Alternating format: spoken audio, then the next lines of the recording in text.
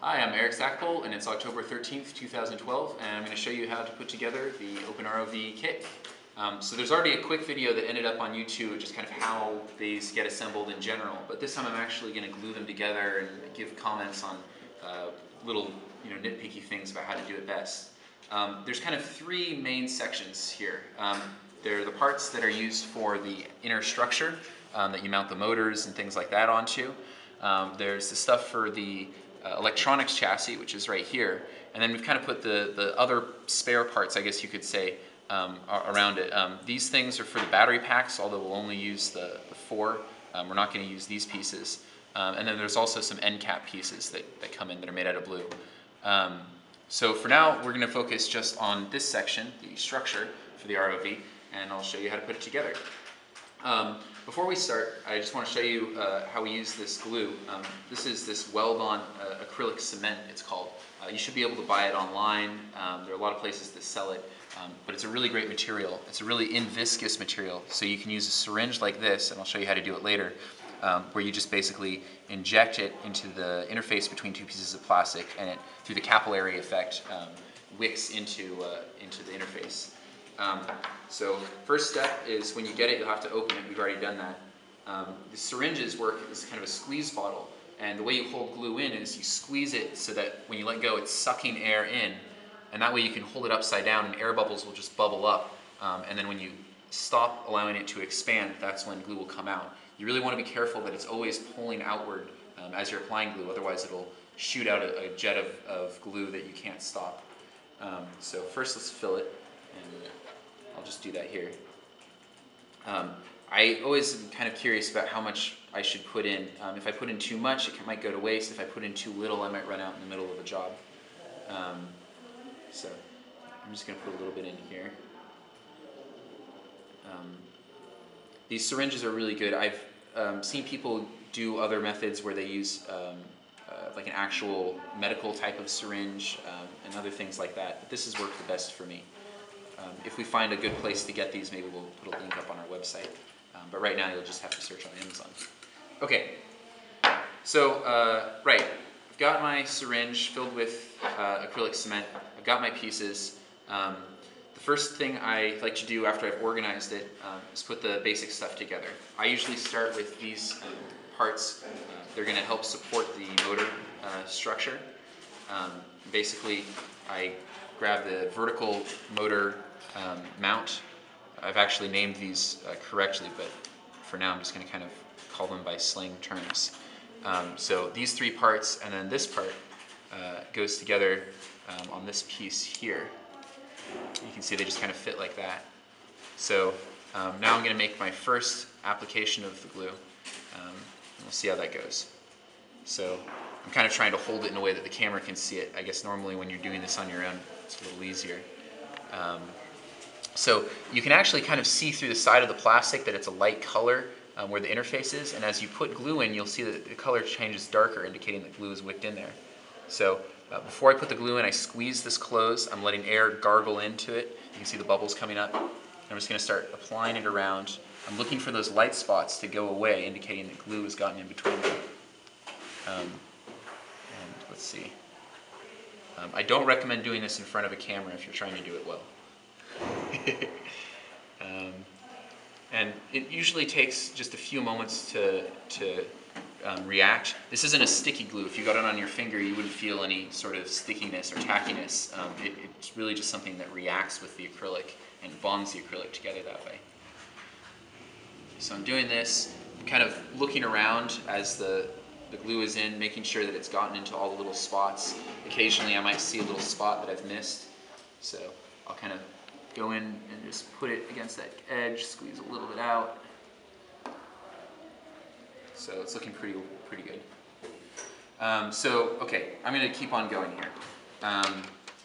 Next is these handles. So there's three of them. They all kind of go together. The way I like to do this is I make a kind of step where they're off center, and I put glue in between the interface, but having the step kind of guides the needle. So I can put it in here. You can't really see it with the camera, but I can see that glue is getting in between. And then you want to be kind of quick. You don't have too much time. Once you've done that, you push them together. I just kind of look with my eyes and feel with my fingers that they're lined up with each other. And this is probably still reacting a little bit. It's still, I guess you could say drying, even though it's not really drying. But it's solid enough that I can add the third piece now. Squeeze first, apply glue here. You may notice on the camera also that a lot of these pieces have kind of a messy texture to them. That's because we haven't cleaned them yet. When you get them, you might notice that some of your plastic pieces are a little bit messy from the laser cutting process. And what you can do is just take acetone and a rag and clean them up. Acetone or alcohol or anything like that should work. They seem to glue together pretty good as is, but it's always nice to have nice clean parts. There's one other thing for this bit. Because this is a handle and it's nice to have something round to hold on to, this is okay, but a lot of times I take a piece of sandpaper and just sand around these corners here, just so that when I wrap my fingers around it's a little bit better.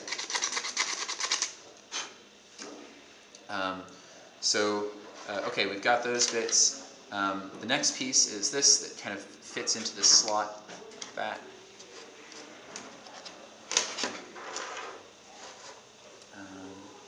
And so you can see it's kind of easy way to glide in here. That's going to fit on this main top piece. You can see that these notches fit into the grooves perfectly, like that. I'd recommend putting a piece of paper or something like that under this. Sometimes I use wax paper.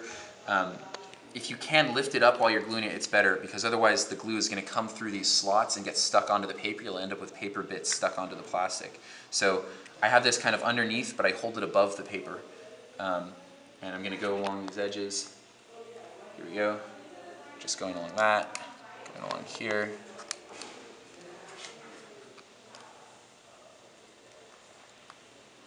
If I were really prepared, I would have had like precise things to say for each of these steps, but I'm kind of narrating it as I go, so hopefully it'll work out. Doing great. I'm putting a little bit here. I like to, for this part, because when people are holding the handle, it's holding the whole weight of the ROV, so I like to make sure that this piece is kind of pushed against one side or the other, just so that it's kind of more structural. I think generally, as long as you're pushing against it pretty firmly, it'll glue into a solid position. And you can see that some glue is leaked out here. Generally, it's nice to just let the glue kind of dry up, evaporate on its own, but you can wipe it with a towel. To do this really cleanly, I might even put like masking tape over the parts that I don't want to get glue on. But this part never gets seen, so that's probably okay. Next, this whole piece, you can see, kind of nicely fits into place here. And once again, I can start putting glue there. So just start going along the edges. You can see the glue kind of wicking into spots. In situations like this, it is easier to just have it against the piece of paper, but I'm going to want to occasionally lift it up and move it just so it doesn't stick to one piece of paper.